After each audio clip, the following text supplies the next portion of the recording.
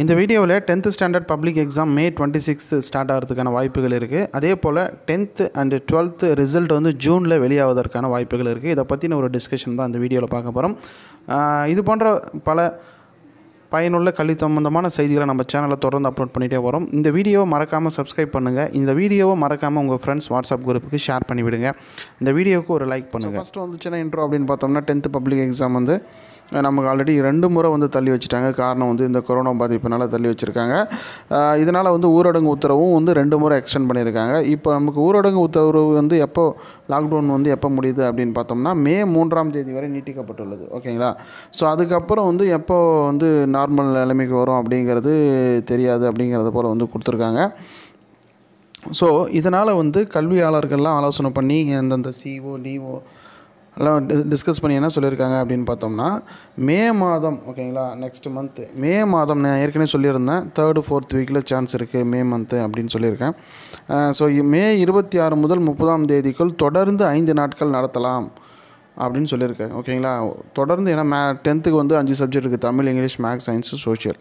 இந்த 5மே வந்து தொடர்ந்து 5 நாளை வச்சு நடத்தி முடிக்கலாம் அப்படிங்கிற மாதிரி சொல்லியிருக்காங்க.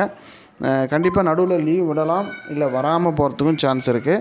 5 நாளில் நடத்தி முடிக்கிறதுக்கும் வாய்ப்பு இருக்குது. உடனே வச்சு முடிச்சுருவாங்க. சரிங்களா? ஸோ அந்த 26லேருந்து 30ஆம் தேதிக்குள்ளே முடிச்சுட்டு உடனே வந்து பேப்பர் வேல்யூவேஷன் ஸ்டார்ட் பண்ணலாம் அப்படிங்கிறத போல் ஐடியாஸ் வந்து கொடுத்துருக்காங்க. மேலும் +2 அது அடுத்து வந்து 2வது நியூஸ் என்ன அப்படின்னு பார்த்தோம்னா +2 விடைத்தாள் திருத்தும்படி மே 3ஆவது வாரத்தில் துவங்கலாம் அப்படின்னு சொல்லியிருக்காங்க. ஸோ மே 3rd வீக்கில் 12th பேப்பர் வேல்யூவேஷனும் மே 4th வீக்கில் 10th பப்ளிக் எக்ஸாமும் வச்சுட்டு ஜூன் மாதத்திலே 2த்துக்கும் ரிசல்ட் வெளியிடலாம்.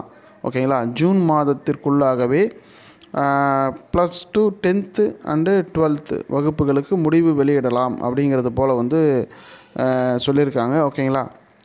அதே போல் வந்து 120 எஜுகேஷ்னல் டிஸ்ட்ரிக்ஸ் வந்து இருக்குது. ஓகேங்களா? கல்வி மாவட்டம் அப்படின்னு பிரிக்கலாம். ஓகேவா?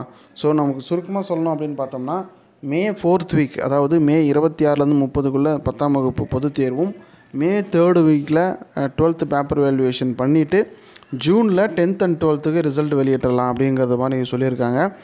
அடுத்தடுத்து வரக்கூடிய செய்திகள் ஏதாவது இருந்தால் மறக்காமல் நம்ம சேனலை சப்ஸ்கிரைப் பண்ணிக்கோங்க. உடனுக்குடன் நான் வந்து அப்லோட் பண்ணுறேன். இந்த வீடியோக்கு ஒரு லைக் பண்ணி உங்கள் ஃப்ரெண்ட்ஸ் வாட்ஸ்அப் குரூப்புக்கெல்லாம் ஷேர் பண்ணுங்கள். தேங்க்யூ.